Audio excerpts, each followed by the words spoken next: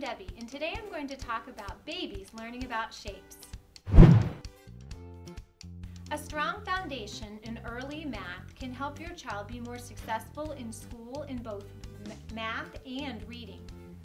Part of early math is understanding shapes, which includes noticing what makes each shape different, matching shapes that are alike, and understanding how shapes fit together and can be combined.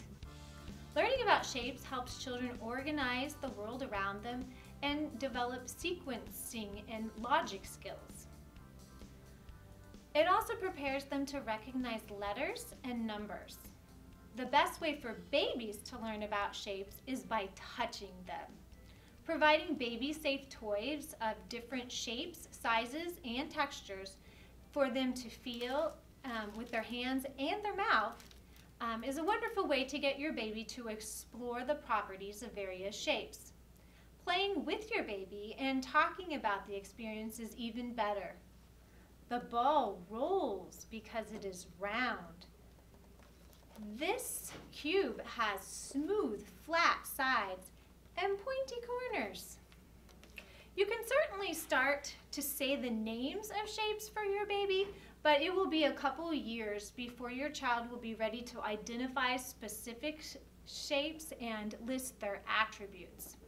Because babies get the most benefits from tactile learning, I would focus on three-dimensional shapes rather than flat images.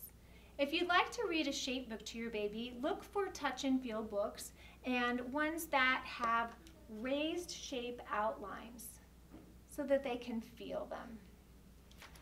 This shape tablet is neat, but it's really not necessary to have such specialized toys for your baby to develop shape awareness. Regular traditional blocks and balls work just fine. Books, toys, and pictures with high contrast images that involve shapes and patterns are the exception to the three-dimensional shapes being of greater benefit than two-dimensional ones. Just looking at images such as these provides brain stimulation and helps babies develop their vision system. You can find free printables like this on the internet. By the end of your baby's first year, he or she may be ready to play with a shape sorter and combine shapes to build. It will be another year or so after that your child really grasps the concepts of shapes and is ready to start learning their names and properties.